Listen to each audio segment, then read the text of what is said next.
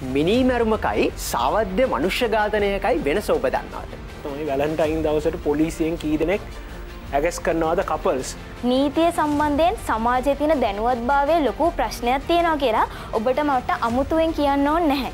පොලිසිය තමන්ව අත්අඩංගුවට ගන්න පැමිණෙන්නේදී ලංකාවේ පුරවැසියෝ අහනවා තමන්ව අත්අඩංගුවට ගන්න කුමන නීතියක් යටතේද කියලා. According to section 363 of the penal code, we see that men cannot be raped. ඇයි නීති පද්ධතිය ගැන රටේ ජනතාවට විශ්වාසයක් නැත්තේ? මොකද අපි සටන් කරන්න යන්න කලින්ම දන්නවා මේ වෙනුවෙන් සටන් කරලා තේරුමක් නැහැ කියලා. නීතිය නොදැන සිටීම නිදහසට කරුණක් නෙමෙයි. නීතිය අලුත් කරනවා නම් අපි නීතිය සමාජ යුක්තිය කියන පැතිකඩෙන් බලන්න ඕනේ. නිලධාරියෙක් දූෂිතයි නම් ඔහු නැවත කැඳවා ගැනීමට පුනරාවර්තනය වගේ සකල භාවිතා වෙනවා. අපි කතා කරනවා ජනතා පරමාධිපත්‍ය ගැන, අපි කතා කරනවා විගණන වාර්තා ගැන, මේ දූෂණයට ලක්වුණු ළමයින්ගේ නඩු. හැබැයි අවුරුදු 10ක් තිස්සේ නඩු තීන්දුවක් නැහැ. විශ්වවිද්‍යාලය දක්වා යනකම් නීතිය ගැන හරියට සමාජ අවබෝධයක් අපිට ලබා දෙන්නේ නැහැ.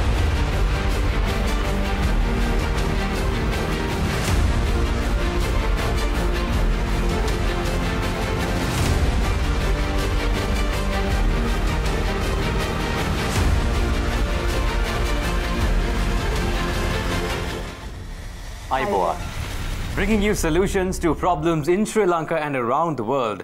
This is Charana TV's Seethala Eethala. යුගයේ බුද්ධිගෝචර තරුණයින් ඔබේ හතවතට ආමන්ත්‍රණය කරන වැඩසටහන චරණ TV ඔබේ ආලින්දයට ගෙනෙන සීතල ඊතල. හැමදාම වගේ කතිකයන් 6 දෙනෙක් අපි බලමු මේ කවුද කියලා.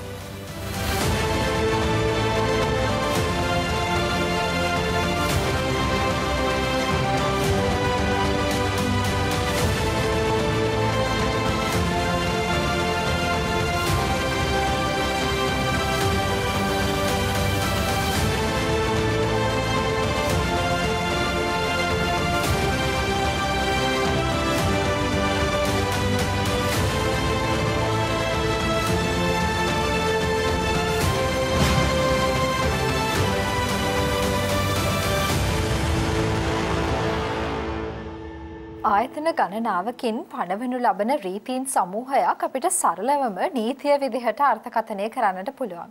මේ නීතියට බොහොම ගැඹුරු තේරුම් නීතිය භාවිතා කරන විදිහ විවිධ ආකාරයෙන් පවතිද්දී වර්තමානයේ 21 වෙනි සියවසේ ජීවත් වෙන අපිට යාවත්කාලීන නීතියක් තියෙනවද? අද වර්තමානයේ ශ්‍රී ලංකාව තුළ පවතින නීති පද්ධතිය කාලෝචිතද? කාලෙන් කාලයට හැමදේම වෙනස් වෙන යුගයක නීතිය විතරක් වෙනස් නොවුණු දෙයක් බවට පත් වෙලාද? මෙන්න මේ කරුණු කාරණාවන් නිසාවෙන් අද අපි හිතුවා සීතල ඊතල වැඩසටහනේ කතා බහ කරන්න නීතිය මොන විදිහටද නව්‍යකරණය වෙන්නට ඕනි කියලා.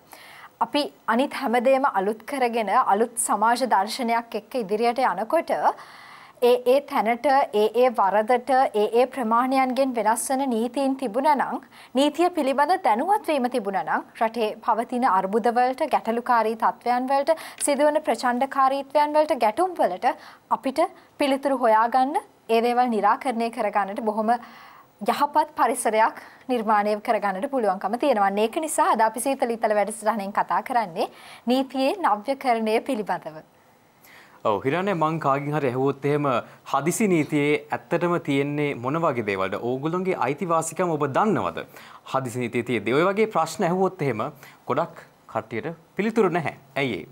The knowledge of the law itself is not very abundant, and that is why today we aren't going to be talking about the executive, not about the legislative. We are going to be talking about the judiciary side of things in the separation of powers. This is the ultimate power of the law. How can we modernize this? How can we go forward, especially in times of crisis? Do you know enough about the law? These are the tiny things that we will embrace into with this topic today. Our first speaker, Navidu Kalansurya.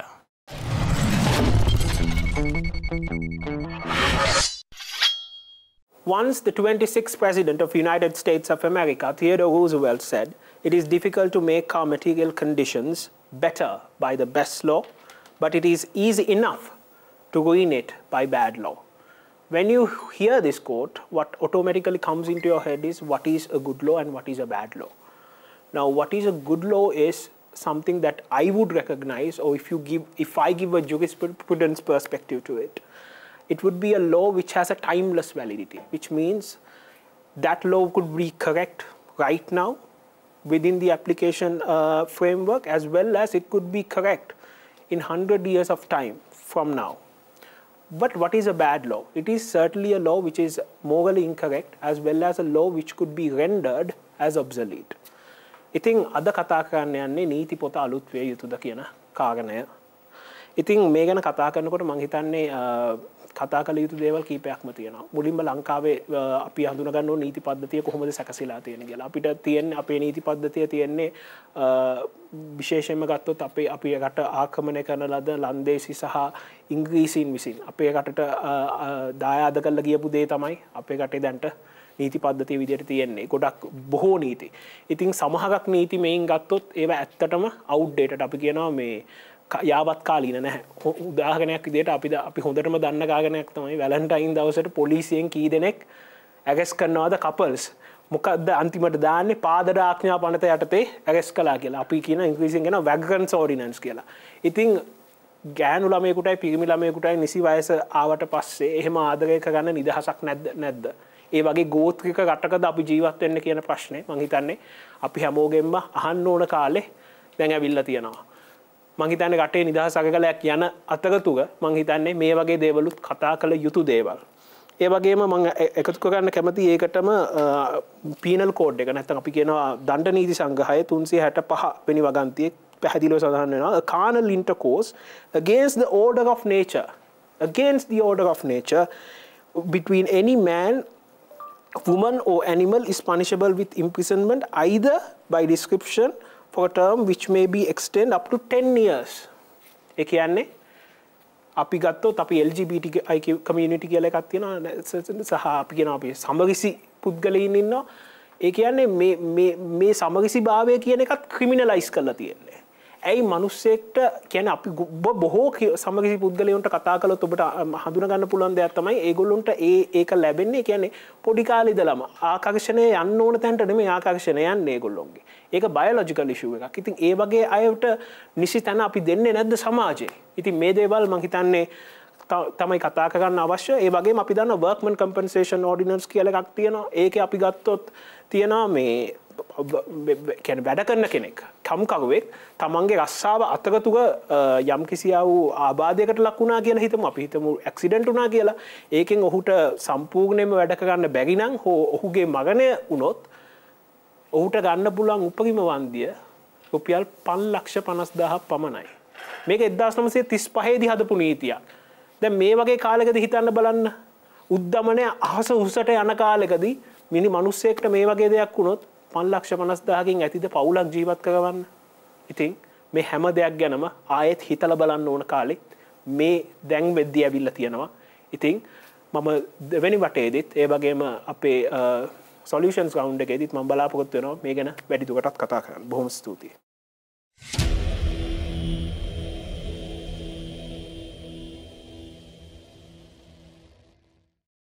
Laws that are older than the Stone Age itself are what prevail, of course, in exaggeration and hyperbole, but still are what prevail in Sri Lanka. Thank you very much, Navidu, for bringing out these beautiful facts about the law and introduction to this very deep topic, I would say. And he spoke about very beautifully and very intricately about good laws and bad laws and the effects of both of them into any country's legal system. And these are the repercussions that we see in our system right now as well. We see, Navidu also mentioned to us how couples aren't allowed to even roam around, where police misuse certain laws that are in place in order to make them feel uncomfortable, whereas we live in we do not rather live in a third world country as far as we are all aware. Hence, that is what Navidu showed us. One of the few things, of course, where he will discuss and dive in later with all of us in the discussion rounds to follow.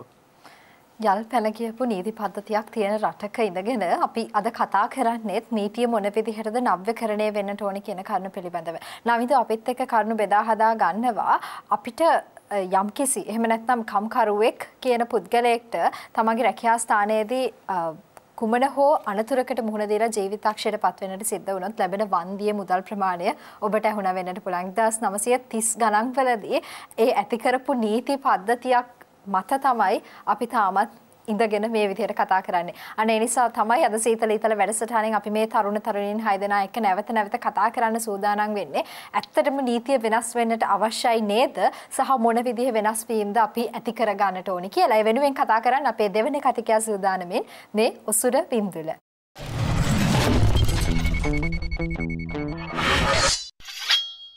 මිනීමැරුමකයි සාවද්‍ය මනුෂ්‍ය ඝාතනයකයි වෙනස ඔබ දන්නවද? ඕනේ. Civil වර්ධි කියන්නේ මොනවද? අපරාධමය වැරදි කියන්නේ මොනවද කියලා දන්නවද? එතනනුත් ටිකක් පහළට එමු. ඔබේ ගෙදර එහා පැත්තේ පිටිපස්සේ ගෙදරට යන පාර අයිති ඔබටද? නැත්නම් පිටිපස්සේ ගෙදර එක්කෙනාටද? නැත්නම් රජයටද කියලා ඔබ දන්නවද? අපි මේකට කියනවා පරවශ්‍යතා අයිතිය කියලා. එතනින් එහාට ඔබ දන්නවද මිනීමැරුම නඩුවක් දාන්න නම් ඒ මරණය සිද්ධ වෙලා කොච්චර කාලයකට පස්සේද දාන්න ඕනේ? ඉඩම් නඩුවක් දානවා නම් ඒ සිදුවීම ඇති වෙලා කොච්චර කාලයකට පස්සේද දාන්න ඕනේ? අපි මේකට කියනවා කාලාවරෝධය කියලා. ඒ වචන හද්දි ආස හිතෙනවා නේද? හැබැයි සමහර වචන ඔබ පළවෙනි වතාවට අහන්නේ අද වෙන්න පුළුවන්. හැබැයි ඔබ මේ එක වරදක් හරි කරලා අධිකරණයේ ඉදිරියට ගියොත් ඔබට මේ ප්‍රකාශය අනිවාර්යෙන්ම අහන්න හම්බෙනවා. නීතිය නොදැන සිටීම නිදහසට කරුණක් නෙමෙයි. ඔව් ලංකාව ඇතුලේ ඒක ඇත්ත. හැබැයි මේ නීතියේ දැනුවත්භාවය ලබා දෙන්න හරි විදිහට අර නීති පොත යාවත් කාලීන වෙලා තියනවාද? අලුත් වෙලා තියනවාද? ඔතන තමයි ප්‍රශ්නේ තියෙන්නේ. අදටත් මම නීති විද්‍යාලයට නීති ශිෂ්‍යයෙක් විදිහට ඉගෙන ගන්න ගියාට පස්සේ තමයි දැනගන්නේ ලංකාවේ නීතිය මේ තරම් පුළුල් ක්ෂේත්‍රයක් පුරා පැතිරෙනවා කියලා. හැබැයි මම අදටත් හරි ආසයි ඒ කාරණා ටික මට දැනගන්න තිබ්බනම් පාසල ඇතුලෙන්. පාසලවල කොයිතරම් ළමයි ඇද්ද මේ නීතිය ඉගෙන ගන්න ආස වෙච්ච. නීති පොත අලුත් වෙන්න පටන් ගන්න ඕනේ ඔතනින්. ඔතනින් එහාට ගියාට පස්සේ අද මේ මාසෙ වෙනකොට ලංකාව කියන්නේ ජනතා අරගලයක් පටන් අරගෙන නවිදු අයියා කිව්වා වගේ ඒ අරගලය බෝඩ් එකක් උස්සගෙන මහපාරට ආපු තැනින් පටන් අරගෙන අද වෙනකොට ඩිජිටල් කරණයට ලක් වෙච්ච අරගලයක් තියෙන රටක්. හැබැයි මේ අරගලය තියෙන රටේ පාලකයෝ මේ ජනතාවට දැනුවත් වීම ලබා දීලා තියනවාද පරිගණක අපරාධයක් කියන්නේ මොකක්ද කියලා. ලෝකය ගෝලීයකරණයත් එක්ක යන්නේ. එකම විශ්ව ගම්මානයකට යන්නේ. හැබැයි අදටත් ලංකාව ඇතුලේ ක්‍රියාත්මක වෙන්නේ 2007 අංක 24 දරන පරිගණක අපරාධ පනත. 2007න් පස්සේ තාක්ෂණය ඇතුලේ ටච් ෆෝන් එක අපි හිතලා වැඩ කරන තැනට පවා පත් වෙන මට්ටමකට හිතන තැනක්. හැබැයි අදටත් අපි පරිගණකය කියන එකට අර්ථ දැක්වීමක් නීති පොත ඇතුලේ හරි විදිහට නැතුව ඒක හොයන්න උත්සාහ කරනවා. එතකොට මේ නීතියේ යාවත් කාලීන වීම ඔව් අපිට දවසින් දෙකකින් කරන්න බෑ. හැබැයි අදටත් වැරද්දකට දඩමුදල් ප්‍රමාණය තියෙන්නේ අර නවිදු අයියා කිව්වා වගේ 1935 වැරදි නම් 1965 75 දේවල් නම් මෙතන තමයි නීති පොතේ තියෙන වැරද්ද. මුලින්ම නීතිය මිනිස්සු අතරට එන්න ඕනේ. පාසල් පෙළ පොතෙන් පටන් අරගෙන ජනතාවට නුහුරු නුපුරුදු දෙයක් නොවන තැනට නීතියපත් වෙන්න ඕනේ. ඕක වෙනකන් නීතිය කොච්චර යාවත් කාලනුවත් වැඩක් නැහැ. එතනින් පස්සේ මේ නීති පොත ඇතුළට ලංකාවේ සිද්ධ වෙන දේවල් එක්ක ලෝකෙ සිද්ධ වෙන දේවල් එක්ක මේ හැම අලුත් දෙයක්ම එකතු වෙන්න ඕනේ. හැබැයි මේ හැම දෙයකම ඔබ මතක තියාගන්න ලංකාවේ නීතිය හදන්නේ ව්‍යවස්ථාදායකයෙක්. ඒ කියන්නේ අති උත්තර පාර්ලිමේන්තුව. එතනට ඔබ වෙනුවෙන් නීතිය හරියට හදන්න පුළුවන් මිනිස්සුන්ව යවන්න. ස්වර්ගය මිහිමත කඩන් වැටුණත් යුක්තිය ඉටු වේවා.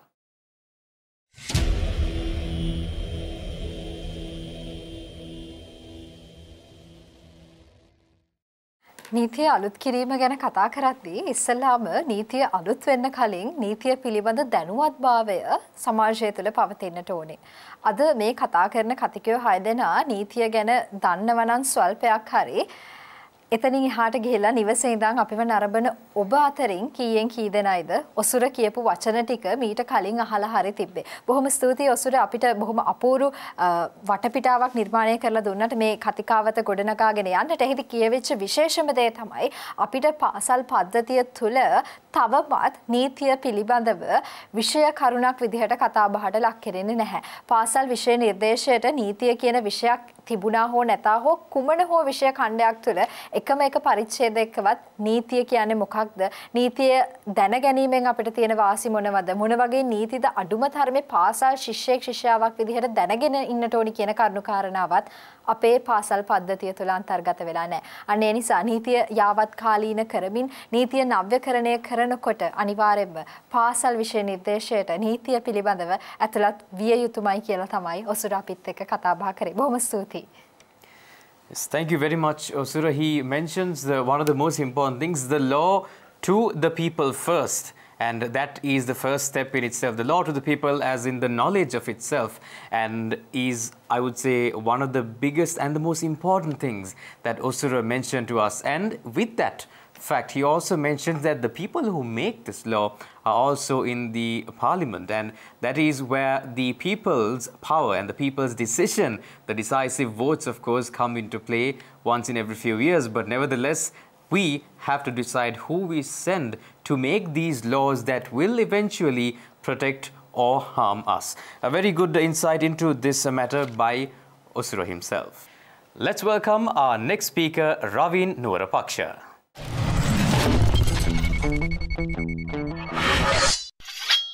මේ මෑත කාලය තුල ඔබ දුටුවද පොලිසිය තමන්ව අත්අඩංගුවට ගන්න පැමිණෙන්නේදී ලංකාවේ පුරවැසි යහනවා තමන්ව අත්අඩංගුවට ගන්න කුමන නීතියක් යටතේද කියලා. අපි මේ ජීවත් වෙන කාලය නීතිය සම්බන්ධයෙන් වෙනදට වඩා මිනිසුන් දැනුවත් වෙලා ඉන්න කාලයක්. ඒ නිසාවෙන්ම නීති පොත අලුත් කිරීම සම්බන්ධයෙන් අද මේ වේදිකාවේ අපි කතා කරන්න සූදානම් වෙනවා. මෙහිදී ප්‍රධාන වශයෙන්ම කතාව ආරම්භ කරනවත් එක්කම මේ වැඩසටහන තුල ඔබේ අවධානය යොමු කරන්නට කැමති මූලික අයිතිවාසිකම් කියන කාරණය සම්බන්ධයෙන්. මූලික අයිතිවාසිකම් පිළිබඳව කතා කරද්දී ප්‍රධාන වශයෙන් වැදගත් වෙන කොටස් කිහිපයක් තිබෙනවා. පළවෙනි දේ තමයි ශ්‍රී ලංකාව තුල මූලික අයිතිවාසිකම් ඔබේ උල්ලංඝනය වීමක් සිදු වුණොත් ඒ උල්ලංඝනය වීමට අදාළව ඔබගේ නඩුව විභාග කිරීම සඳහා ඔබ යොමු කරන්න අවශ්‍ය වෙන්නේ ශ්‍රී ලංකාවේ තියෙන ශ්‍රේෂ්ඨ අධිකරණයට. එහෙමත් නැත්නම් අධිකරණ දුහුරාවලිය තුල තියෙන උපරිම අධිකරණයට තමයි අපි ශ්‍රේෂ්ඨාධිකරණය කියලා කියන්නේ. මෙතන තිබෙන යම් ගැටලුවක් තමයි ශ්‍රේෂ්ඨාධිකරණයට නඩුවක් ඔබ යොමු කිරීමේදී ඒ සඳහා නඩු කටයුතු සියල්ලම පාහේ යන්නේ ඉංග්‍රීසි භාෂාවෙන්. ඒ විතරක් නෙවෙයි. එහිදී ඔබට ප්‍රායෝගිකව ගත්තාම ළඟාවීමේ යම් අපහසුතාවයක් තියෙන්නට හැකියාවක් තිබෙනවා. ඒ විතරකුත් නෙවෙයි. එහිදී ප්‍රායෝගිකව ඔබ යොමු වීමකදී ඇතැම් විට ඔබට ඊට ගෙවන්නට සිද්ධ වෙන්නා වූ නීතිඥ ගාස්තුවේ යම් වැඩිවීමක් එහෙමත් නැත්නම් නීතිඥ ගාස්තුවල යම් වෙනසක් දකින්නටත් හැකියාවක් තිබෙනවා. මේ වගේ වාතාවරණයක් තුල තමයි ශ්‍රී ලංකාවේ මූලික අයිතිවාසිකම් උල්ලංඝනය වුවොත් ඔබ එයට යොමු කරන්නට උවමනා වෙන්නේ. ඒක නිසා නීති පොත අලුත් කරන මේ සංවාදයේදී ඔබෙන් එහෙමත් නැත්නම් නීති පොත අලුත් කිරීම සම්බන්ධයෙන් වෙන යෝජනාවක් විදියට මූලික අයිතිවාසිකම් සම්බන්ධ නඩු ගොනු කිරීමට මීට වඩා අපිට ඊටම ලෙහෙසි හෝ එහෙමත් නැත්නම් නීතිමය වශයෙන් සංකීර්ණභාවයෙන් අඩු ක්‍රමවේදයක් නිර්මාණය වීමේ අවශ්‍යතාවයක් තිබෙනවා කියලා අපි විශ්වාස කරනවා. ඒ විතරකුත් නෙවෙයි. මීට අමතරව ගත්තොත් එහෙම මේ පිළිබඳව කතා කරද්දී අපේක්ෂිත අප වගේ සංකල්පයකදී අවස්ථාවක් ලබා දීලා තියෙනවා මහේස්ත්‍රාත් අධිකරණයට ඒ පිළිබඳව යොමු වෙන්නට. ඒ වගේ මේ කියන මූලික අයිතිවාසිකම් සම්බන්ධයෙන්ුත් ඒ වගේ පහළ අධිකරණවලට අවස්ථාව ලැබුණොත් නැතිනම් අපි කිව්වොත් මහා අධිකරණයකට වගේ අවස්ථාව හිමි වෙනවා නම් ඒ ඊටාම වටිනවා මේ තියෙන සන්දර්භය තුල. මීළඟ කාරණයට යොමු වෙනවා නම් ඍජු ප්‍රජාතන්ත්‍රවාදී උපක්‍රම පවතිනා වූ ආණ්ඩු ක්‍රම ව්‍යවස්ථාව තුල අපිට ජනමත විචාරණය වගේ සංකල්ප හරහා දැක ගන්න පුළුවන්. නමුත් මිනිසුන් මේ වෙද්දී ඇතැම් කාරණා සම්බන්ධයෙන් ඍජු ප්‍රජාතන්ත්‍රවාදී කාරණා ගැන දැඩි අවධානයකට යොමු වෙලා තියෙන අවස්ථාවකයි අපි මේ ඉන්නේ. V.I. ලෙනින් වරක කියනවා අපිට නැවත කැඳවීමේ අයිතිය තිබුණා නම් ඔක්තෝබර් විප්ලවය මේ ආකාරයෙන් විප්ලවීය ආකාරයෙන් සිදු නොවෙන්නත් එහෙමත් නැත්නම් මිනිසුන්ට මේ ආකාරයෙන් දිවි නොපුදන්නත් සිදු වෙන්නට තිබුණා කියලා. ඒ නිසාවෙන්ම ප්‍රාරම්භණය පුනරාවර්තනය වගේ සංකල්ප ශ්‍රී ලංකාවේ නීතියට අනාගතයේ එකතු විය යුතුය යන විශ්වාසය අපිට තිබෙනවා. එහෙම නැත්නම් ප්‍රාරම්භණය වගේ සංකල්පයක් ගත්තොත් පුරවැසියන්ට හැකියාවක් තිබෙනවා. ඔවුන්ට එකතු වෙලා නීතියක් හදලා ඒක නීතියක් බවට පත් කරගන්නට ව්‍යවස්ථාදායකයන් ඉල්ලා සිටින්නට වර්තමානයේ විදි සුවිස්ත්‍රාන්තය වගේ රටවල් ලෝකේ මේ ක්‍රමය භාවිතා කරනවා. ඒ විතරක් නෙමෙයි පුනරාවර්තනය වගේ සංකල්ප සුවිස්ත්‍රාන්තය ඇමරිකාවේ ඇතැම් ප්‍රාන්ත භාවිතා කරනවා. නිලධාරියෙක් දූෂිතයි නම් ඔහු නැවත කැඳවා ගැනීමට පුනරාවර්තනය වගේ සංකල්ප භාවිතා වෙනවා. මේ වගේ විවිධ සංකල්ප වලින් ලංකාවේ නීති පොත අලුත් වෙන්න ඕනේ. ඉදිරියට කතා කරමු.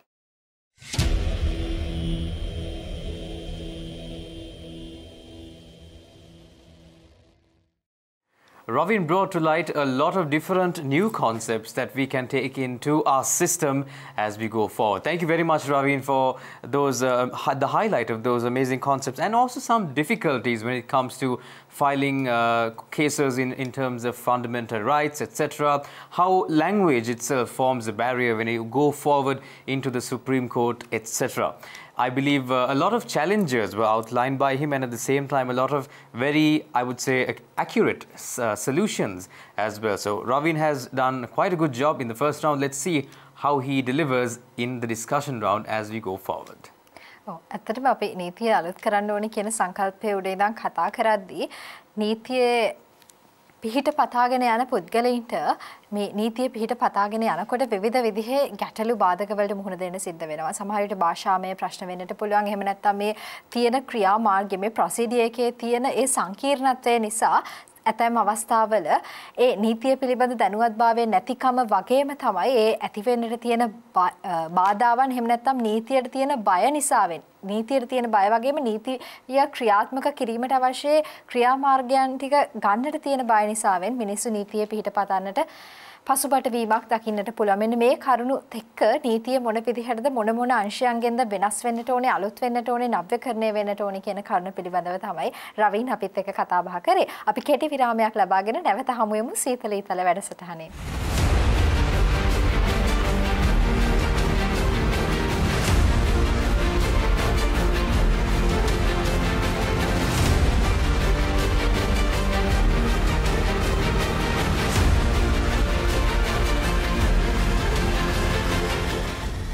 And after that short commercial break, you are now back with Charana TV's Seethala Eethala. Right now, we have completed 3 speakers in this topic today. Let's go on to the 4th speaker, Vinuri Ambegoda.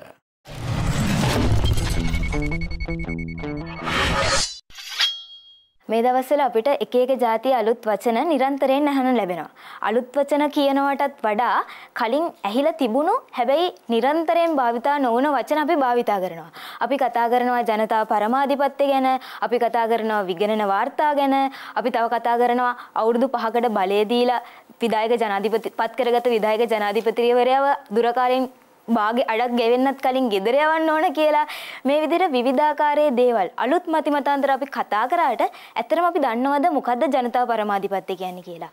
ඇත්තටම අපි දන්නවද ජනතාව Tamanට තියෙන මේ පරම අධිපති බලය කොහොමද ක්‍රියාවට නංවන්න ඕනේ කියලා? මේ ලොකු වචන ඕනේ නැහැ.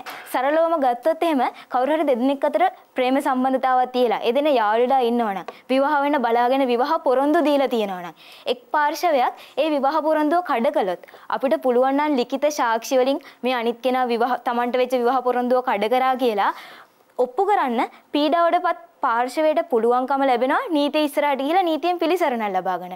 නීතියෙන් Tamanට උදව් කරන්න කියන්න. හැබැයි මේ කියන කාරණා ගැන අපි දැනුවත්ද?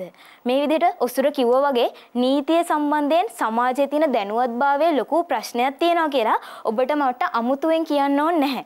ඉතින් අපිට ඔසුර කිව්වා වගේම පාසල් පද්ධතිය හරහා නීතිය පිළිබඳ දැනුවත්භාවයේ ළමයන්ට ලබා දීලා සමාජය තුළ දැනුවත්භාවය ඇති කරන මූලික පියවර ගන්න පුළුවන්. ඇත්තටම අද වෙනකොට විශ්වවිද්‍යාලය දක්වා යනකම් අවුරුදු 18 විශ්වවිද්‍යාලය දක්වා යනකම් නීතිය ගැන හරියට සමාජ අවබෝධයක් අපිට ලබා දෙන්නේ නැහැ. ඒ දක්වා විධිමත් ත්‍රිාන්තරණයක් සමාජය තුළ ක්‍රියාත්මක වෙන්නේ නැහැ. ඒ විතරකුත් නෙමෙයි. පහුගිය දවසේ කැප්ටන් ජැක් ස්පැරෝගේ නඩුව, ජොනි ඩෙප්ගේ නඩුව ඔබත් දකින්න ඇති. අතිශය පෞද්ගලික කාරණාවක් වුණත් විවිධ මාධ්‍ය හරහා අපිට මේ කාරණා දැනගන්න පුළුවන්කම ලැබුණා. අද වෙනකොට දියුණු රටවල් වල මේ නඩු තීන්දුව අධිකරණ ක්‍රියාවලින් ජනතාවට විවෘත කරලා තියෙනවා. ඇයි ඉතින් අපිට බැරි ඔය විදිහට ලංකාව වගේ සංස්කෘතික රාමුවක් දැඩි සංස්කෘතික බලපෑම් තියෙන රටක ඒ වගේ අතිශය සංවේදී කාරණා අපිට විවෘතව කතා කරන්න බැරි වෙන්න පුළුවන්. හැබැයි මහ ජනතාවගේ මුදල් බදු මුදල් වලින් හදපු මොකක් හරි ගොඩ නැගිලා මොකක් හරි ව්‍යාපෘතියක් වංචා දූෂණ සම්බන්ධයෙන් පාර්ලිමේන්තු මන්ත්‍රීවරයෙක්ට එරෙහිව නඩුවක් පාරලා තියෙනකොට ඇයි අපිට ඒක බැරි ජනතාවට විවෘත කරන්න? ඇයි අපිට බැරි මහ ජනතාවට විවෘත කරන්න? මොකද Tamanට බලපාන දෙයක්. ඇයි කෙනෙක්ගේ මූලික අයිතිවාසිකම් විවෘත වෙන කඩ වෙලා තියෙන අවස්ථාවක ඒ සම්බන්ධයෙන් අපිට තියෙන නඩු අධිකරණ ක්‍රියාමාර්ග ඇයි අපිට සමාජයට විවෘත කරන්න බැරි? ඇයි ජනතාවට ඒවට ප්‍රවිෂ්ඨ වෙන්න කොහොමද මේ දේවල් බලපාන්නේ? කොහොමද මේ දේවල් සිද්ධ වෙන්නේ කියලා දැනගන්න ඉඩ දෙන්න බැරි? ඉතින් මේ වගේ සමාජ දැනුවත්භාවය ඔය ඇති කරන නවම ප්‍රවේශයන් හරහා අපිට හැකියාව තියෙනවා තවදුරටත් නීතිය ජනතාවට සමීප කරන්න.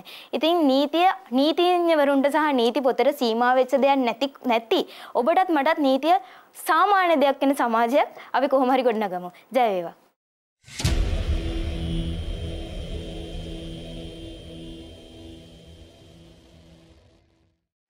Thank you very much, Viruri, for those amazing words. And she mentioned a lot of amazing examples. I have to, of course, commend her for that.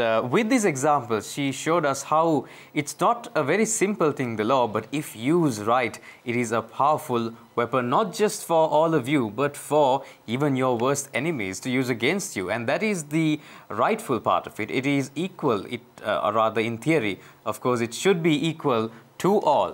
And of course, more other theories to follow. She mentioned international examples like the trending trial of Johnny Depp versus Amber Heard that is going on, where they are suing and counter-suing for millions of US dollars against each other. Of course, a very easy example of the smaller example that she mentioned earlier as well, for how these trials work, for how these rules work against each other if used right. But despite all of these, she brought a very different insight to the topic itself, which I'm sure she will express further in the discussion round. නැවත වරක් නීතිය කියන වචනය නීතිඥවරුන්ට හෝ එහෙම නැත්නම් නීති පොතට විතරක් වළංගු වෙන වචනයක් වෙන්නේ නැතුව සාමාන්‍ය සිවිල් පුරවැසියන්ගේ දැනුමට ඔවුන්ගේ එදිනදා ජීවිතයට වටිනාකමක් එකතු කරන දෙයක් බවට පත් කරන්නට පුළුවන්කම තිබුණොත් නීතිය යාවත්කාලින වෙන ගමන් මේ පිළිබඳ දැනුම අවබෝධය විවෘතව සමාජයේ කතා කරන්නට අපිට හැකියාව තිබුණොත් අනිවාර්යයෙන්ම විනුරි කියපු විදිහට අපිට නීතිය නව්‍යකරණය කරනවා වගේම දැනුවත්භාවය ඇති කරගන්නටත් අනිවාර්යයෙන්ම හැකියාව තිබෙනවා. අනේ නිසාම තමයි අද සීතල ඊතල වැඩසටහනෙනුත් අපි මේ වැඩසටහන මේ මාතෘකාව වෙනුවෙන් තෝරගත්තේ. නීතිය යාවත්කාලීන වෙන්නට ඕනේ, නව්‍යකරණය වෙන්නට ඕනේ, හා සමගාමීව ඔබ අප සියලු දෙනා දැනුවත් වෙන්නට අවශ්‍ය නිසා. අපේ ඊළඟ කතිකයා සූදානමින් ඇය චිරන්ති Senanayake.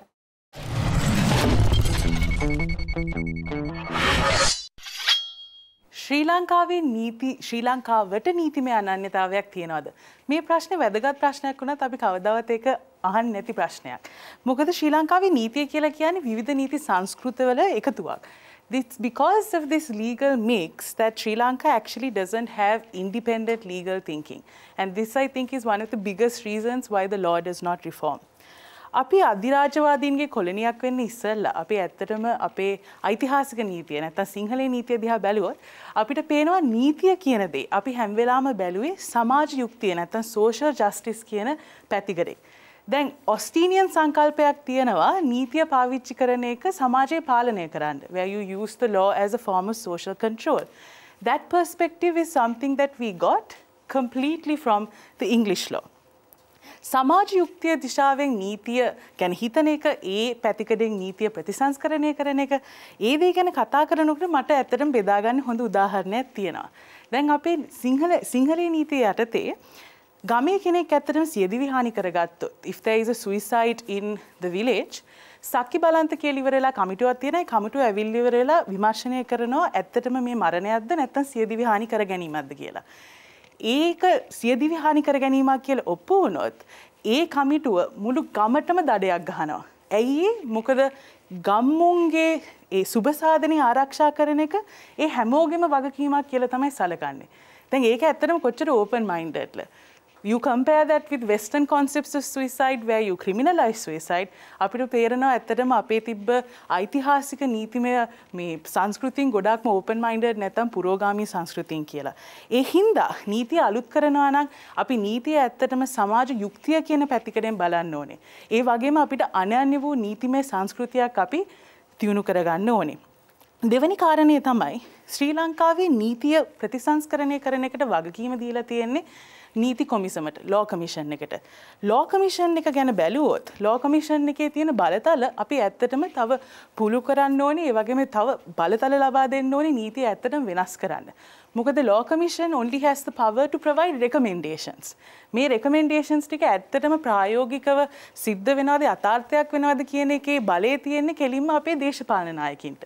So that is a second point of reform in terms of changing the legal system of Sri Lanka. මෙන්න මේ හේතුව හින්දා තමයි according to section 363 of the penal code we see that men cannot be raped. ඊට පස්සේ මේ දවස්වල ජනාරගලේ යනවා මේ කාලේ 1.9 වගන්තිය පාවිච්චි කළා නැත්නම් 138 වගන්තිය පාවිච්චි කළා ඒ වගන්තිය යටතේම ජනාරගලේ යෙදෙන කට්ටියව ගොඩක් වෙලාවට අත්අඩංගුවට ගන්නවා. මේ උදාහරණ වලින් තේන්නේ අපිට ඇත්තටම අපේ පුරවැසි ක්‍රියාකාරීත්වය පාවිච්චි කළා හරි අපේ නායකයන්ට පීඩනයක් දෙන්න පුළුවන් නීතිය හදන්න. මොකද පාර්ලිමේන්තුව සුද්ධ කළ විතරක් වැඩක් නැහැ. නීතියත් අපි සුද්ධ කරන්න ඕනේ රට පද්ධතිමය වෙනසක් කරා ගෙනියන්න.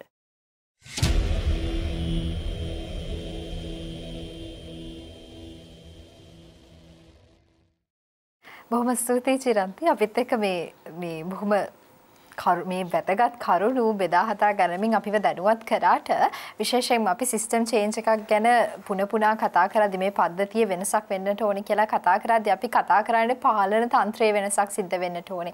පාර්ලිමේන්තුවේ වෙනස් වීම සිද්ධ වෙන්නට ඕනේ. හැබැයි අපිට අමතක වෙච්ච දෙයක් තමයි මේ වෙනස සිදු වෙනවා හා සමගාමීව නීතිය වෙනස් වෙන්නටත් අවශ්‍යයි. නීතිය වෙනස් වීම සිද්ධ වෙන්නට ඕනේ. මේ කාලෙට මේ රටට මේ අර්බුදයන්ට ගැළපෙන විදිහට විසඳුම් හොයාගෙන යන ක්‍රියාමාර්ගයක් තුළ නීතිය වෙනස් වෙන්නට අවශ්‍යයි කියන කරුණ. අන්න ඒ නිසා තමයි අද මේ මාතෘකාව යටතේ අපි නැවත නැවත ඔබට මතක් කරන්නේ කාලයට උචිත වෙන කාලෝචිත නීති පද්ධතියක් අපිට අවශ්‍යයි කියන එක.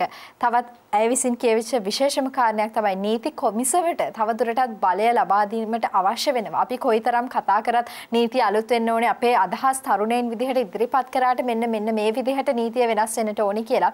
නීති කොමිසමට අවශ්‍ය බලතලයන් ටික නොලැබුණොත් අපේ ඉල්ලීම් දිනා ගන්නට ඒ නීතිය වෙනස් වෙන තැනටපත් කරගන්නට අපිට හැකියාව නොලැබේවි. සෙන්ට්‍රෝ.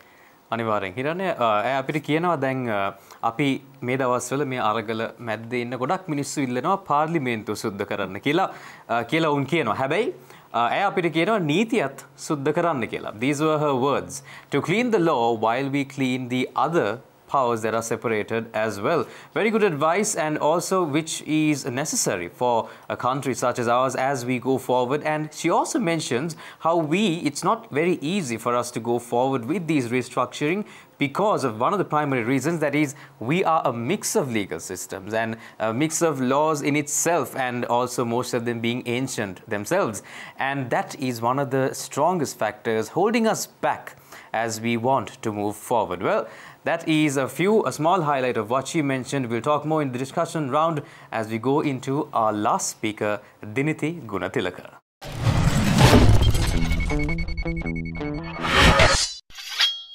නීතිය විෂයක් විදිහට ඉගෙන ගන්න සහ ඉගෙන ගත්ත 5 දිනකට පස්සේ මම අද පුරවැසියෙක් වෙච්ච ඔබේ කෝණයෙන් නීතිය දිහා දැකලා නීතිය ගැන කතා කරන්න මෙතනට ආවා.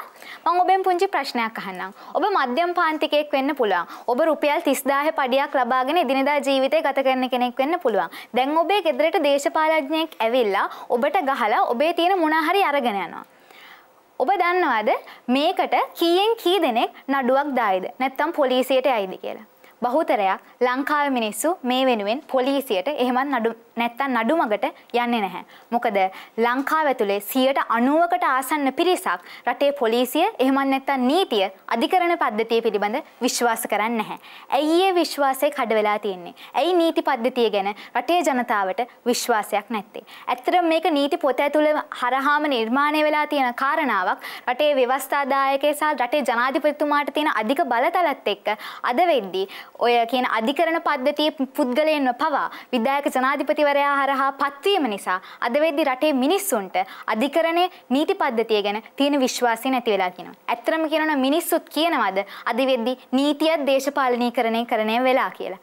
ඇයි අපි පද්ධතියක් වශයෙන් වෙන්න ඕනේ මේ මාතෘකාවේ කතා කරන නව්‍යකරණයට ලක් වෙලා නැති නිසා. ඒක ලංකාවේ ඇතුලේ සාමාන්‍ය ජනතාව විදිහට අපි දකින ලොකු ප්‍රශ්නයක්. ඒ නිසා අපි අපේ ප්‍රශ්න වෙනුවෙන් සටන් කරන්නේ ඒ වෙනුවෙන් සටන් කරන්න යන්නේ නැහැ. මොකද අපි සටන් කරන්න යන්න කලින්ම දන්නවා මේ වෙනුවෙන් සටන් කරලා තේරුමක් නැහැ කියලා. ඒ නිසා ලංකාවේ බහුතරයක් Tamanට වෙන අසාධාරණකම් ඉවසගෙන පැත්තකට වෙලා ඉන්නවා. අපි ඒකත් එක්ක කතා කරොත් ලංකාවේ අද වෙද්දී ලංකාවේ සාමාන්‍ය ජනතාව විදිහට අපි මුහුණ දෙන ලොකු ප්‍රශ්නයක් තමයි මේ නඩු කල් ගැනීම.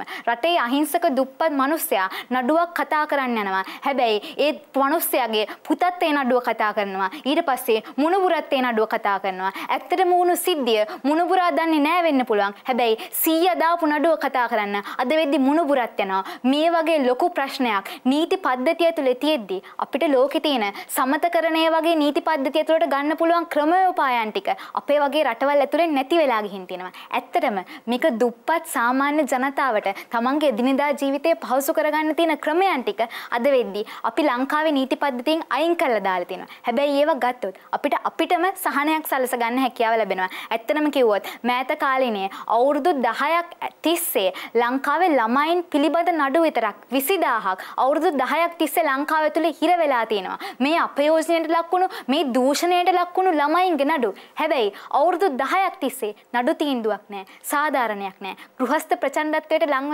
ලක් වෙලා එන අම්මලාව ගෙදර යවනවා. ආපහු ඒ තමන්ගේ ස්වාමි පුරුෂයා එක්කම ඉන්න කියලා.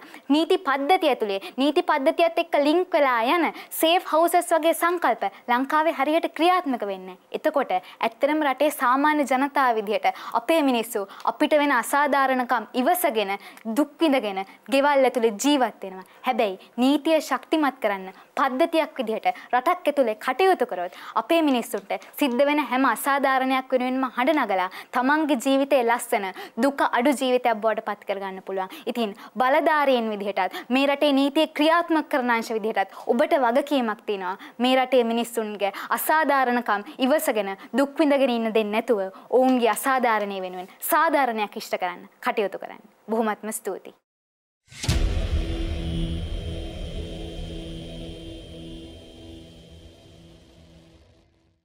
Should we really trust the system, or do we really trust the system? A question that Diniti asked us, and she also told us why we as people do not trust the system. We do not have enough education about the system. She told us many important points today. Thank you very much, Diniti, for outlining the law and this topic today in the perspective of a civilian, especially the past 5 speakers all being in the legal field, either working as attorneys at law or being students. She as a civilian expressed her views, and she mentioned very importantly how as a civilian even you must know how it takes so much of time, an extreme amount of time, to hear these cases that are being filed because of multiple reasons, etc. And also at the same time, these laws are politicized, and how the judiciary itself is often, not always of course, affected by these instances. A lot of important points brought out by Diniti that we will discuss just a short while later. ඇත්තටම centre මේ නීතිය කියන දේ පිළිබඳව සමාජයේ කතාබහට ලක් කරද්දී බොහෝ දෙනාට ඇතිවෙන ගැටලු නමුත් ප්‍රසිද්ධියේ කතා කරන්න බියක් එහෙම නැත්නම් ප්‍රසිද්ධියේ කතාබහට ලක් නොවන කාරණාවන් පිළිබඳව තමයි දිනිතිය අපිත් එක්ක කතා කරේ. බොහොම ස්තුතියි දිනිතියේ කරුණු අපිට අරගෙන ආවට. විශේෂයෙන්ම මේ නීතිය පිළිබඳ දැනුවත්භාවය නැහැ කියන කරුණ නැවත නැවත කියද්දී තියෙන දැනුවත්භාවයෙන් හෝ Taman අවශ්‍ය නීති පිළිසරණක් ලබා ගන්න මිනිස්සුන්ට නීතිය පිළිබඳ තියෙන විශ්වාසයේ තියෙන හීනතාවය පිළිබඳව අපිත් එක්ක කරුණු බෙදා හදා ගන්නවා. ඒත් එක්කම නීතිය දේශපාලනීකරණය වෙලා එවිට අපිට බියක් ඇති වෙනවා, එහෙම නැත්නම් අපිට සැකයක් ඇති වෙනවා නීතියේ පිහිට පිළිසරණ පතාගෙන යන අපිට ඇත්තටම අපිට සුබවාදී පිළිතුරක් එහෙම නැත්නම් සුබවාදී දැක්මක් මේ නීතියෙන් අපිට ලැබෙයිද කියන ගැටලුව. අපි කෙටි විරාමයකට යනවා. විරාමයෙන් අනතුරුව අපි කතා කරන්න සූදානම් වෙන සංවාද වටේදී ඇත්තටම නීතිය මොන විදිහට තව දුරටත් නව්‍යකරණය වෙන්නට ඕනි කියන කරුණ පිළිබඳව.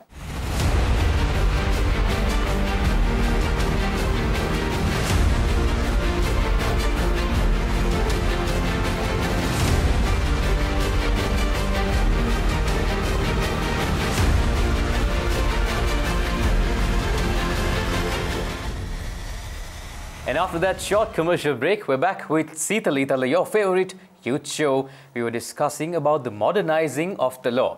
Then මේ කතිකාවතෙන් අපි දැක්කා ගොඩක් පස් දෙනෙක් ඇත්තටම නීති හදාරන නැත්තම් attorneys at law වෙලා ඉන්න කට්ටිය තමයි කතා කරේ. හැබැයි ඒත් එක්කම සාමාන්‍ය පුරවැසියෙකුත් කතා කරා. හැබැයි අපිට වෙනසක් දැක්කේ නැහැ ඒ කට්ටියගෙම.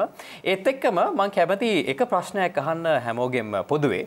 දැන් අපි දන්නවා විශේෂයෙන්ම මේ වර්තමාන ශ්‍රී ලංකාවේ තියෙන තත්ත්වයත් එක්ක අරගල ඒ වගේ වැනි දේවල් වෙනවා. මේ එක්කම we saw different types of course no confidence motions come and also impeachments etc. But see, this is what most if I may say, most of the people do want or do request for to happen rather in protests around the country. But at the same time ඒත් එක්කම පාර්ලිමේන්තුවේ ඇතුලේ අපි මේ වගේ දේවල් එනවා යනවා දැකලා තියෙනවා. ඉතින් මම කැමතියි අහන්න, දැන් ආවත් නැතත් මේ වගේ confidence motions ඇත්තටම අවුරුද්දකින් දෙකකින් තුනකින් නෙමෙයිද මේ වගේ results එන්නේ? මොකද හෙට අනිද්දා ඇත්තටම පිළිතුරු එන්න chance එක තියෙනවද? මම එතනින් පටන් ගත්තොත් මම හිතන්නේ ලංකාවේ දෝෂාභියෝගය කියන එකට තමයි මම හිතන්නේ ඒක ප්‍රැක්ටිකලි කරන්න අමාරු දෙයක්. මොකද දෝෂාභියෝගය කියන එක මුලින්ම මම හිතන්නේ try කරලා බලන්නේ මම හිතන්නේ රණසිංහ ප්‍රේමදාස ජනාධිපති වගේ වෙලා බලන්නේ මම හිතන්නේ ලලිත් ඇතුළත් මුදලි ගාමිණී දිසානායක ප්‍රමුඛ කණ්ඩායමක් තමයි දෝෂාභියෝගය ඉදිරිපත් කරන්නේ. නමුත් මොකද ලලිත් ඇතුළත් සමාන රණසිංහ ප්‍රේමදාස ගන්නේ පාර්ලිමේන්තුවේ වෙලේ වාග්වසන කරනවා. ඊට පස්සේ ඒ වාග්වසන කළාට පස්සේ අදාළ පක්ෂ සමාජිකයන්ගේ මේ මොකද්ද පක්ෂ සමාජිකත්වය අහෝසි කරනවා. ඉතින් ඒ වගේ දේවල් ලංකා ඉතිහාසෙ වෙලා තියෙනවා. ඉතින් මේ වගේ දෙයක් තියෙද්දි කියන්නේ දෝෂාභියෝගය කියන්නේ අගෙන 3/2 බලය අවස්ථා 3කදී අවශ්‍යයි. ඒක ඉතින් හරියට ගත්තොත් ඒක ප්‍රැක්ටිකලි හරිම අමාරුයි මේ වගේ දෙයක් කරන්න. ඒ කියන්නේ ලංකාවේ ව්‍යවස්ථාවේ දැන්ටත් right to recall කියන එක. ඒ කියන්නේ ආයිත් කැඳවීමට නැවත කැඳවීමට ඇති අයිතිය ජනතාවට. ඒක ඉන්ක්ලූඩ් වෙලා නැහැ. මම හිතන්නේ ඊළඟ සංශෝධනයකින් ඒක ඉන්ක්ලූඩ් වෙලා වෙන්න ඕනේ කියලා මම හිතනවා. ඒ වගේම 19 අපි දන්නවා 19 වෙනි ව්‍යවස්ථා සංශෝධනයේ සෑහෙන ප්‍රගතිශීලී දේවල් තිබුණා. ඒව සම්පූර්ණයෙන්ම අයින් කළා තමයි බලය වැඩි කරගෙන ව්‍යවස්ථා 20 වෙනි ව්‍යවස්ථා සංශෝධනයට ගියේ.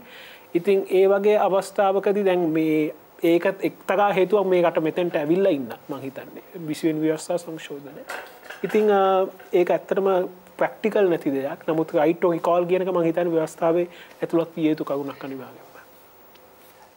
තව මම පොඩි දෙයක් මේකට එකතු කරන්න කැමතියි. ඇත්තටම මම හිතන්නේ මේ අපේ ව්‍යවස්ථාව ගත්තොත් අපේ ඇත්තටම දේශපාලනික ව්‍යුහය ගත්තොත් මෙතන ප්‍රධාන ප්‍රශ්නයක් තමයි necessary power නැත්නම් අවශ්‍ය බලය කියන සංකල්පය ඇත්තටම අපේ රටේ නැහැ. අපි හැම වෙලාවෙම යන්නේ මොකද අපි ඇත්තටම රාජධානී තිබ්බ රටවලනේ. අපි හැම වෙලාවෙම හිතන්නේ රජතුමෙක් නැත්නම් මේ කොහොමද ක්වීන් කෙනෙක් රටක් පාලනය කරන්න කියලා. මොකද අපිට දැන් ඇත්තටම මේ ප්‍රජාතන්ත්‍රවාදී රටක ජීවත් වෙනකොට අපිට අවශ්‍ය සංකල්පයක් තමයි necessary power. ඒ පුද්ගලයෙක්ගේ යම්කිසි නිලධාරියෙක්ගේ වගකීම ඉටු කරන්න අවශ්‍ය බලය පමණක් ලබා දීම කියන සංකල්පය ගොඩක්ම වැදගත්. මොකද නැත්තම් වෙන්නේ බල සංයුක්තයක් වීම. there is a power concentration. ඉතින් මෙතනදී ඔය විශ්වාසභංග ඒ වගේම දෝෂාභියෝග කියන ඒ ක්‍රියාමාර්ගත් හදලා තියෙන්නේ අපේ විධායක ජනාධිපතිතුමාගේ ආරක්ෂාව, ඒ කියන්නේ සමාවෙන්න බලය ආරක්ෂා කරන්න විතරයි. නැත්නම් ඒ බලය මේ බැලන්ස් කරන්න නෙවෙයි. ඉතින් ඒ concept එකක් යටතේ ඒ වගේ පැතිකඩක් යටතේ අපි ඇත්තටම මම හිතන විදිහට මේ රටට මේ කාලයට සුදුසු අලුත් ව්‍යවස්ථාවක් ගේන්න ඕනේ. මොකද 78 සංශෝධනය කරන්න පුළුවන් ද කියන එක ලොකු දෙයක්. සංශෝධනය කරනවා කියන්නේ අලුත් ව්‍යවස්ථාවක් ගේනවා වගේ තමයි.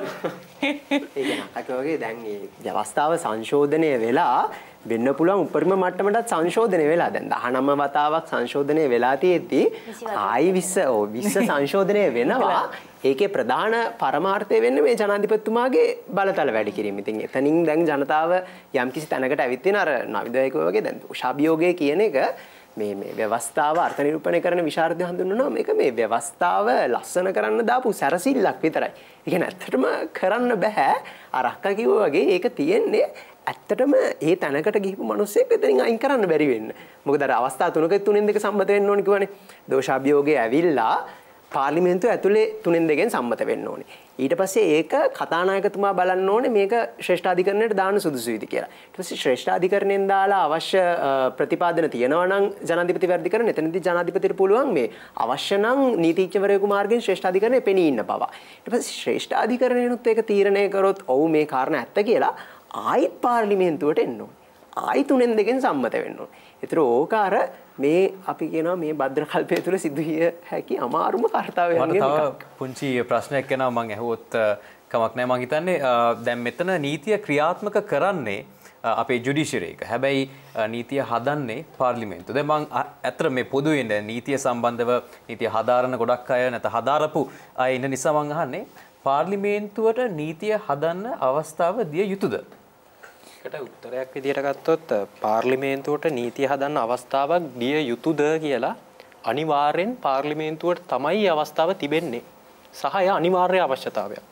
හේතුව රටක ඒ කියන්නේ මගේ ප්‍රශ්නය ඇවිල්ලා ඒක වෙනස් කර යුතුද අපි? ඔව් කියන එක. ඒකේ තියෙන මෙහෙම කතාවක්.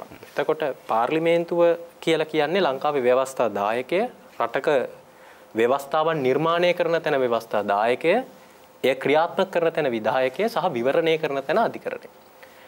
එතකොට මෙතන කලින් ඔබ ওই ප්‍රශ්නේ අහනවත් එක්කම ওই ප්‍රශ්නේ යටිපෙළ තමයි ව්‍යවස්ථාදායකයේ දේශපාලනිකයි. ඒ දේශපාලනික ආයතනයක් මගින් නීතියක් නිර්මාණය වෙන එක කොච්චර දුරට හොඳයිද කියන කතාව.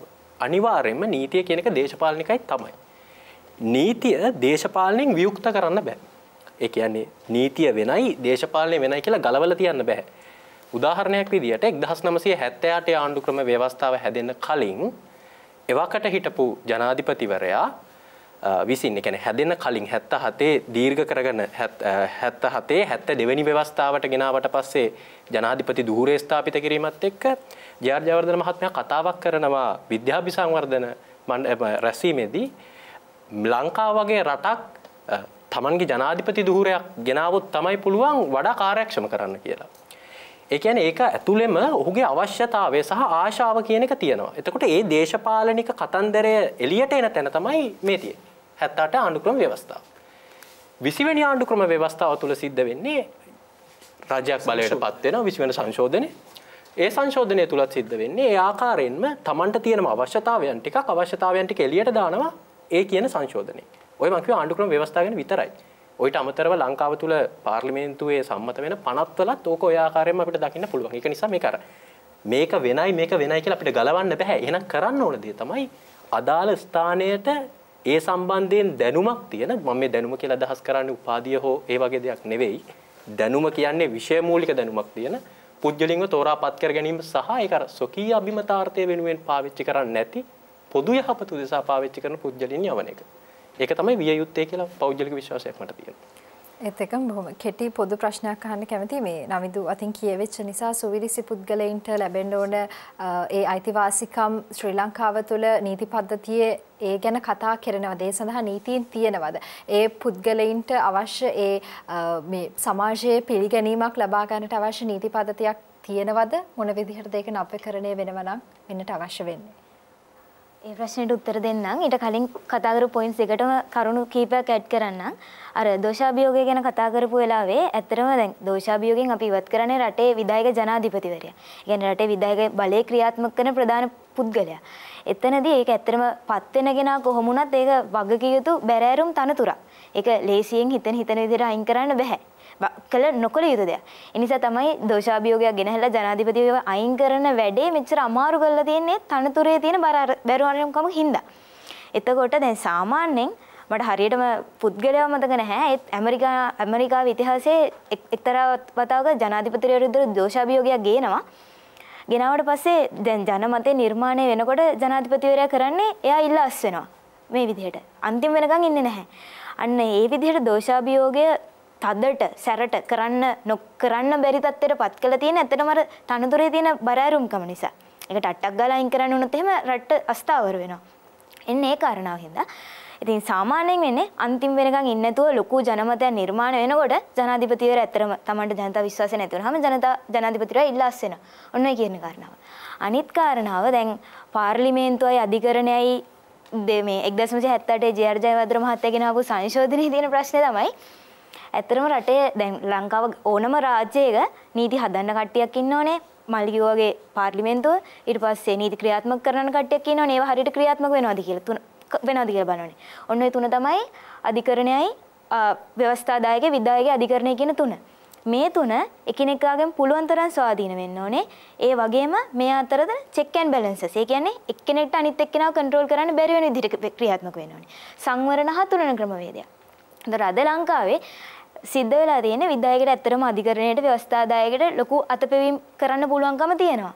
ඒ සංවරණ තුලන ක්‍රමවේදයක් ක්‍රියාත්මක වෙනවා අඩුයි. එන්නේ ඒ හින්දා තමයි ලංකාවේ අද වෙනකොට මේ වගේ එක ක්ලෑෂ් ඇවිල්ලා ප්‍රශ්න ඇවිල්ලා තියෙන්නේ. ඊළඟට අන්තිමට අහම් ප්‍රශ්නේ සමරසි භාවය පිළිබඳ ප්‍රශ්නේ. ඇත්තටම දැන් අපි මෑතකදී කරපු සමීක්ෂණ වාර්තාවල ලංකාවේ පිරිමි අතර තියෙන සමලිංගික සම්බන්ධතා සෑහෙන වැඩි. ඒ කියන්නේ ඒක තමයි වැඩිම ප්‍රසන්ටේජ් එක විදිහට තියෙන්නේ. හැබැයි ලංකාවේ දණ්ඩ නීති සංග්‍රහය යටතේ මේක වරදක් විදිහට අර්ථ දක්වලා තියෙනවා. ඒ වුණාට ලෝක ඉස්සරහට ගිහිල්ලා මේ වගේ ඒවා පිළිගන්නවා, මේවා ජීව විද්‍යාත්මක සාධකත් එක්ක ඇක්සෙප්ට් කරලා තියෙනවා. හැබැයි ලංකාවේ කවුරු හරි පිරිමි සම්බන්ධතාවයක් තියෙනවා නම් ඒක දණ්ඩ නීති සංග්‍රහයට අපරාධමය වරදක්. ඔන්නව තමයි නීතිය ඉතින් ලෝකෙත් එක්ක ඉස්සරහට ගිහිලා අප්ඩේට් වෙන්න ඕන තැන්. අයියට ඇඩ් කරන්න තියෙනවද මොනාරි? ඕක මම හිතන්නේ වෙනස් කරන්නේ නැත්තේ එක හේතුවක් තමයි මම හිතන්නේ මේ එක දෙයක් තියෙනවා මිනිස්සු හිතාගෙන ඉන්නවා සහ පාලකයනුත් හිතාගෙන ඉන්නවා මේ අර අපි කියනවනේ මේ අර ඉන්ඩීසන්සි කියලා. ඒ කියන්නේ දැන් මේක නීතිගත කළොත් මේක අර නිකන් නෝමල් වෙනවා. එතකොට අපි සමලිංගික විවාහ දකින්නවා හැමතැනම ඊට පස්සේ මේක මිනිස්සු හිතනවා මේක නෝමලි මේ වෙන දෙයක් ඒකින්ද මේක නැති කට්ටියත් මේකටම ආයිත් එයි කියලා හිතලා එහෙම කරනවා කට්ටියක්.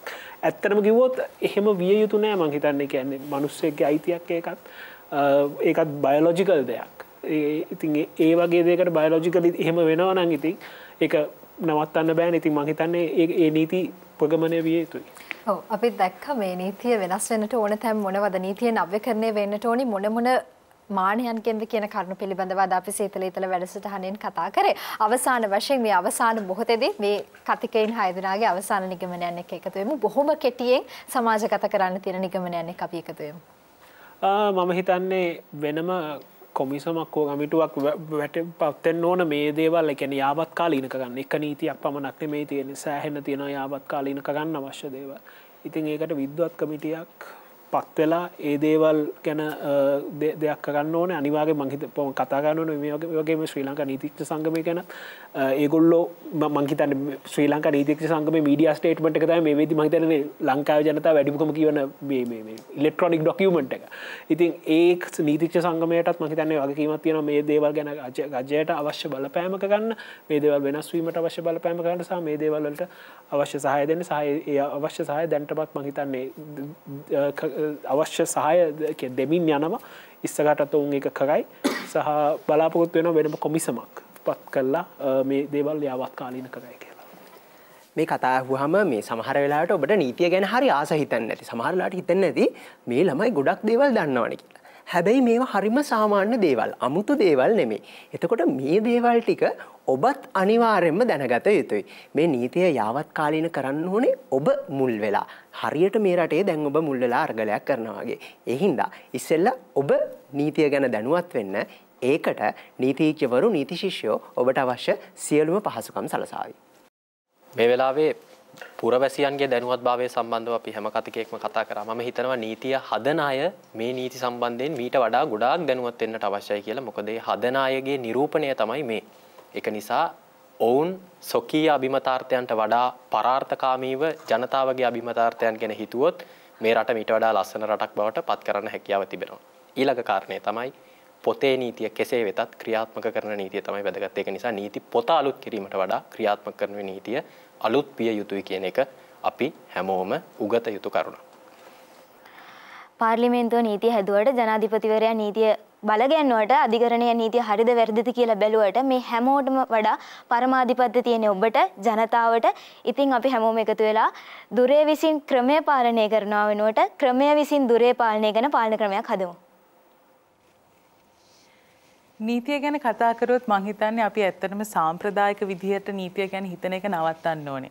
සමාජ පාලන නීතිමය ක්‍රමයක් කියන එක ඔස්ටින්ගේ කාලේ තිබෙන නීතිමය ක්‍රමයක්. දැන් නීතියට වගකීමක් තියනවාද තිරසාර සංවර්ධනයට උර දෙන්න, සමාජ යුක්තියට උර දෙන්න. අන්න ඒ වගේ කතිකාවතක් ඕගලන් සමාජ මට්ටමින් ගොඩනගන්න. කරන හැම ව්‍යාපෘතියකම ඕනෙම ප්‍රොජෙක්ට් එකක මේ ප්‍රොජෙක්ට් එකට අදාළව නීතිය කොහොමද අපි ප්‍රතිසංස්කරණය කරන්න කියන එක ගැනත් විවෘතව කතා කරන්න. ඔබට ඔබ නීතිය ගාවට ගිහින් වැඩක් නැහැ. ඔබට සාධාරණයක් ඉෂ්ට වෙන්නේ නැහැ කියලා හැම වෙලේම හිතන්නේ නැතෝ ඔබට සිදුවන අසාධාරණය ගැනත් හඬ නගන්න.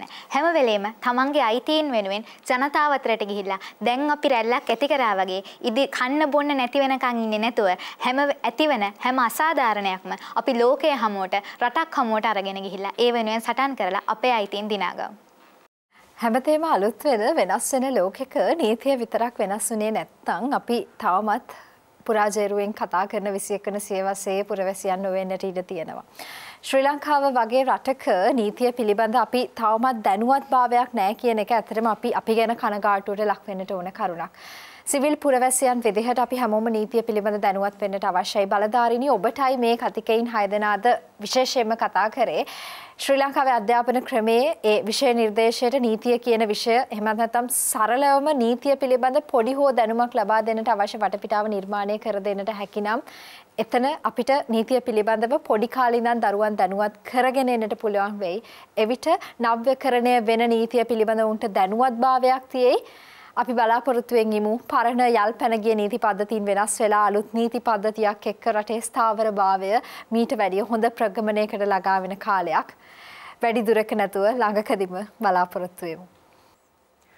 Of course, it is a miracle that we've made it this far even with all these laws in place, but nevertheless, we are still here and we have the opportunity even still. If you have just watched this episode, learn the law. If not, ask what the law is from a friend that you have who is interested or who learns it. Whatever it is, knowledge, increase your knowledge in it.